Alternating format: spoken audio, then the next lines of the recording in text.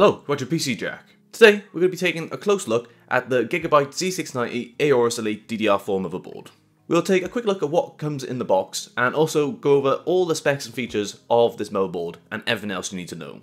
So, with all that out the way, let's get into the unboxing. Opening the box, we're first greeted by the motherboard itself. We'll take a close look at that in just a second. There's an included GIGABYTE sticker. We've got an installation guide along with our very useful motherboard manual, which I would highly recommend referring to during your build. We've got a few M.2 screws. We've got two SATA data cables, so you can use these in order to connect your 2.5 inch or 3.5 inch drives. Lastly, we also get an adapter for your front panel header, which allows you to pre-install your case's front panel connectors and slot them in all at once on your motherboard. So that's everything that comes in the box. Now let's take a closer look at the motherboard itself. So here we have the GIGABYTE Z690 AORUS Elite. It's an ATX form factor and uses the LGA 1700 socket, which as you can see here is a little larger compared to the previous generation's LGA 1200 socket with these additional 500 pins, which is the reason why you can see such an increase in socket and processor size. To be precise, this socket is actually 7.5mm longer than an LGA 1200 socket.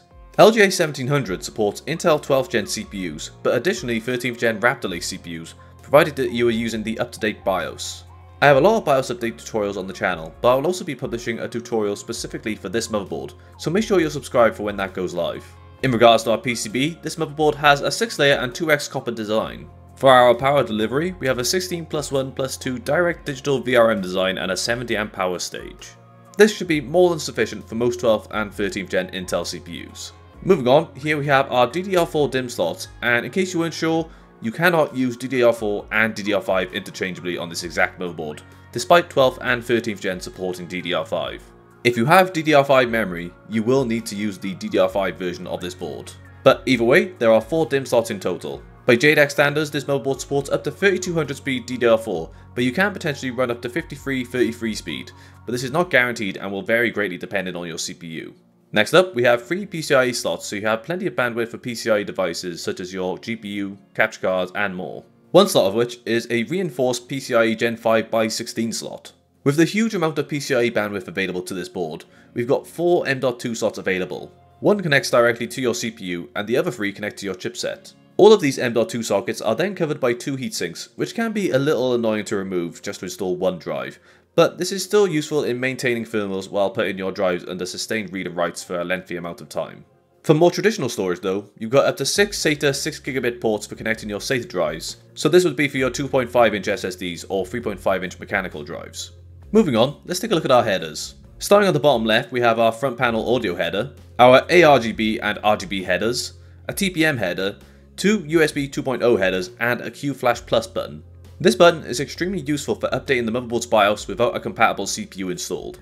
Next up, we have our system fan headers and then our front panel header, which you can use to connect your power, reset, power LEDs, and hard drive activity LED connectors from your case. We also have a reset switch button next to our clear CMOS header. We have a USB 3.2 Gen 2 x 2 header right next to our USB 3.2 Gen 1 header, so you can use these to connect your front panel USB ports from your case.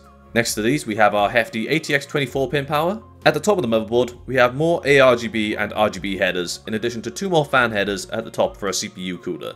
Finally, we have an 8-pin as well as a 4-pin EPS power for our CPU. The additional 4-pin can be useful for overclocking, but for most users, simply using one 8-pin EPS connector will be sufficient. We also have one of my favourite motherboard features, which are easy debug post LEDs, to help identify any issues with your motherboard posting. That's pretty much it for the motherboard itself, but we can also take a look at the rear I/O available. For display outs, we have DisplayPort and HDMI outputs. We have 4 USB 2.0 ports, a USB 3.2 Gen 2 x 2 USB-C port, 2 USB 3.2 Gen 2 Type A ports, and 3 USB 3.2 Gen 1 ports. We also have 2.5 gigabit LAN. Lastly, for audio, we've got line in and line out as well as an optical out. So that's it for the GIGABYTE Z690 AORUS Elite DDR4 motherboard. Let me know what you think of this motherboard down in the comments below, as I'd love to hear what you have to say. I'm very much looking forward to getting even more hands-on with this motherboard and sharing all my thoughts on it, so make sure you're subscribed so you don't miss out on that. So, that's it for today's video. If you enjoyed it, then please feel free to like and subscribe for more videos on the way soon. You can follow me on Twitter and Instagram at PCJack94. If you'd like to talk more myself and other like-minded hardware enthusiasts, then make sure to check out the PC Jack Discord. If you'd like to support the channel even further though, then make sure to check out the PC Jack Patreon where you can claim exclusive benefits while helping to fund everything I do on the channel for you guys. You'll find links to all those in the video description. Thanks for watching, and I'll see you next time.